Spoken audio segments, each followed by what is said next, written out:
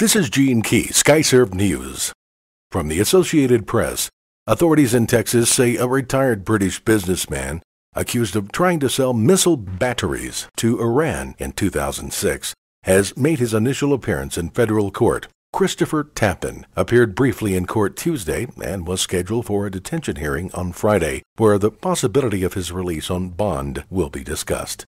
Tappan is accused of trying to buy specialized batteries for Hawk missiles for $25,000 from undercover American agents with the intention of exporting them to Iran.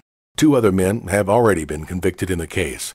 He turned himself in Friday after fighting extradition from the United Kingdom for 2 years.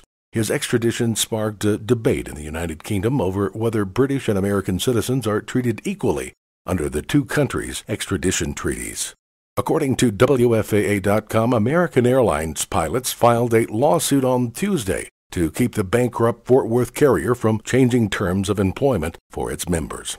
The Allied Pilots Association claims the airline can't impose new labor terms because its contract with pilots expired before the company filed for Chapter 11. The APA's lawsuit seeks to get the National Mediation Board involved to reach terms on a new contract.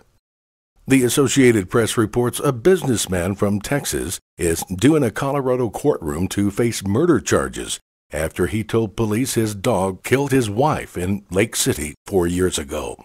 Frederick Mueller of San Angelo, Texas, told authorities his wife Lorraine was near the edge of a cliff overlooking a gorge when a bluebird startled their dog. Mueller told police the dog wrapped its leash around his wife's legs and pulled her off the ledge of the cliff.